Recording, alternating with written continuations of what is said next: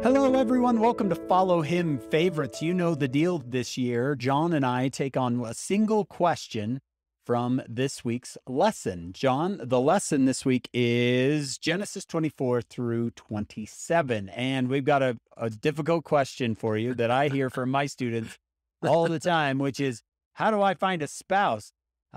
Abraham has a servant who goes and finds a spouse for Isaac and brings her home and just sets her right in front of Isaac. Like, how great would this be for those who are thinking, I've got to find somebody on this planet to marry and be an eternal companion? Why can't I have a servant like Abraham does who's going to do this for me? What would you say to a student who says, how do I find a spouse? Oh, I wish it were an exact science. It's so different now. I like to think that marriage is one of the only commandments that you cannot obey by yourself, that the agency is so important.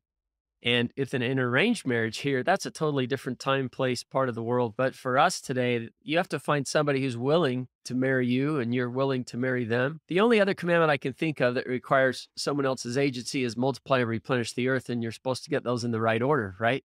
So, it's a totally different type of thing. And I think sometimes the best you can do is just be where you're supposed to be, doing what you ought to be doing, and ask Heavenly Father to help put somebody in the same space where you are somehow, and in your school, in your ward, in your neighbor, whatever.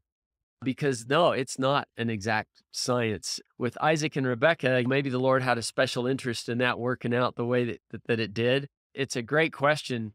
I want to hear what you have to say, Hank. Yeah, it's difficult. Do you remember section 88 of the Doctrine and Covenants where the Lord says, light cleaveth unto light, right? Intelligence cleaves to intelligence. Truth cleaves to truth. So I've always told my students, if you want someone who is full of light and truth and intelligence to be attracted to you, you must be full of light and truth and intelligence.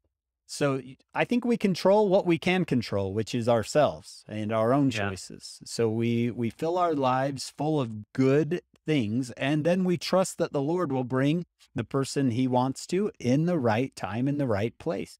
I found that fairly early in my life. I was just 22 when I got married, but yet you were a little bit older, if I remember.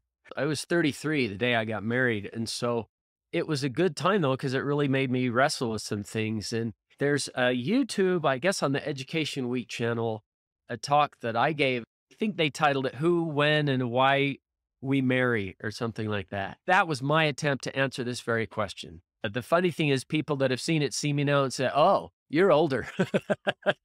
So it was recorded a while ago. I loved some of the things that the prophets have said about what falling in love is. Because mostly the database we use to figure out what falling in love is Hollywood and songs on the radio, which is a terrible place to go to figure out how to do life. I went to Nephi, and Mr. Go and Do just went and did, and that was over, but he was large in stature. And so for us, it's a little harder, but I love what you said. Light cleaveth to light. Be where you're supposed to be, doing what you're supposed to be doing. Be out there. I know for a fact the Lord can put compatible people in the same room somehow. I like what Michael Wilcox says, a guest that we've had. He says, this isn't a decision that God will make for you. You still need to make it, but he can get good people in the same space.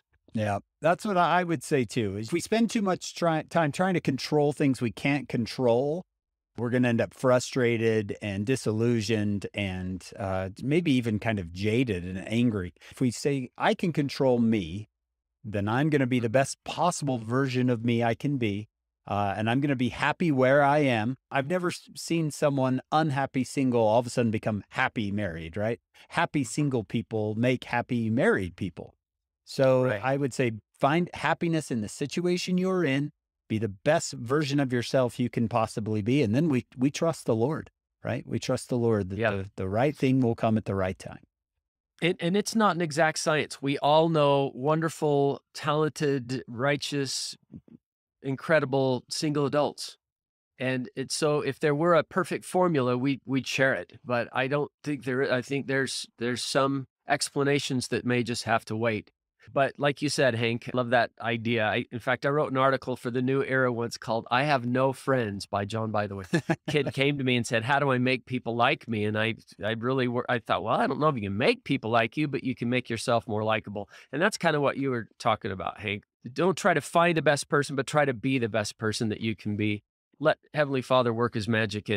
Let him see if he can get you both in the same space. Don't have a perfect answer, but have perfect faith that things will work out Yep, things will sometime. Yeah. I like that, John. Things will work out for you. So be optimistic, right? Be optimistic, be hopeful.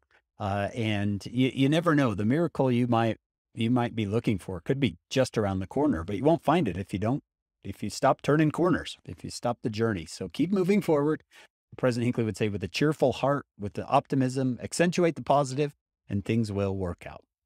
He did this. What would I do if I were you? This whole poem at BYU one. What would I do if I were you? If marriage didn't come through, I'd be sad, but I'd say there's no time to stew. Get busy, find something important to do. And I think that marriage is more likely to come as a byproduct of pursuing other useful activities and goals. And that's right out of an Ensign talk. I think it was Elder Carmack, John Carmack. And then by a direct and pointed campaign, he said. It's more likely to come as a result of pursuing other activities and goals, a byproduct.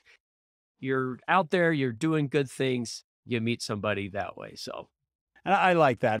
I think one more time, we probably ought to say, John, that maybe you don't end up married in this life, but we trust the Lord even in those situations. right. Knowing that great Latter-day Saints have come before that have never been married Right. and done incredible work on the planet. You don't have to be married to do incredible, good, important things. I love to say that Moroni's greatest work was accomplished while he was a single adult. That Moroni that stands on top of the temples. I'm alone. My father's been killed in battle. He is the one who abridges the Book of Ether, puts it in the Book of Mormon, writes those remaining chapters of Moroni, last 2 chapters of Mormon. Greatest work while he was a single adult. So Yeah. I remember he said, I have not friends nor whither to go. And it reminded me of my high school years. I had not friends nor whither to go. Well, we hope that you will join us each week for Follow Him Favorites, and come join us on our full podcast. It's called Follow Him. You're going to love the podcast this week. It's with Dr. Camille Frank Olson, who just does a really incredible job. So let John and I help you get your scripture study in. But if not, we'll see you next week for Follow Him Favorites.